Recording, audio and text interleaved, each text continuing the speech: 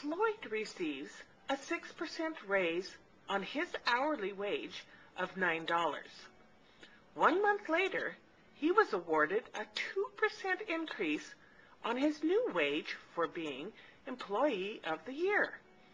To the nearest cent, what is his current hourly wage? Okay, so Floyd, our Employee of the Year, has actually two problems that we have to do. The first thing we have to do is take his old wage and find out what his first raise was. So he started with a $9 salary. There's your 100, goes in there. And I know a 6% raise. Remember, a raise is added on to the original, and the original is always 100%. So 106 is his new salary, or new hourly rate. Okay, so question is, I need to know not what his raise was, but what his new salary is. So I'm not going to use this one, but I will, again, with a calculator, take 9 times 106 divided by 100. Remembering on your calculator, you do not have to hit equal at the end of that. You can just do it in a straight row and do 9 times 106 divided by 100. That gives me $9.54 for his new wage. Okay, now, a month down the road, we have a new problem. He has now, his original salary is $9.54. There's your 100, and he's got a 2%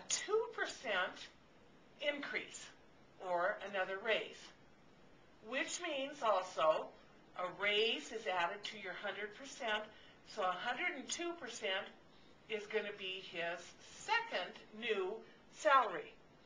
Again, using your calculator, because I need the raise, I don't need the raise, I need the new price, I'm going to take the $9.54 times the 102 divided by 100. And again, remember, you do not have to hit equal at the end of that, and you will get $9.73. If you had done the 2% raise, then you would have come up with 19 cents. And if you had taken the $9.54 plus the 19, you would have gotten what his new salary of $9.73 is.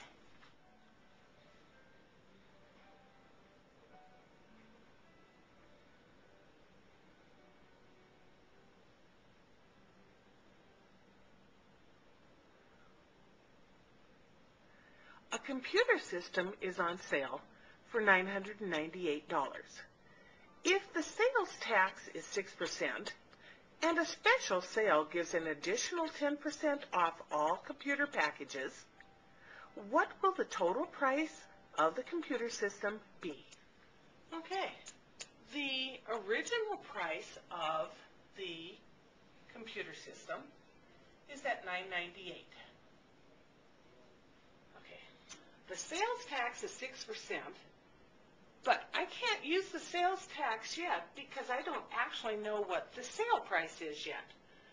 What I have to do is I have to figure out the extra 10% that I get off, which of course means 90% is going to be paid, and there's my 100. So I need to first of all find the sale price. So I'm not going to use the 10%, and I will be using the 90% times. So again, with your calculator, the $998 times 90 divided by 100. If you want to do some cancellation, 1 0 in the top will cancel with 1 0 in the bottom.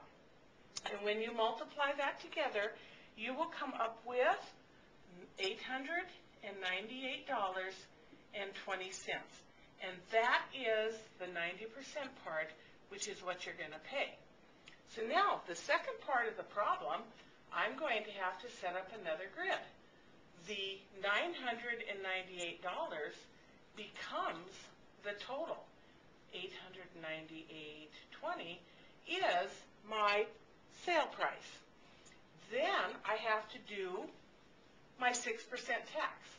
And a 6% tax, remember, tax is added on to the 100%, so I have 106 that I'm actually going to pay to get out of that place, and then the 100 stays the same.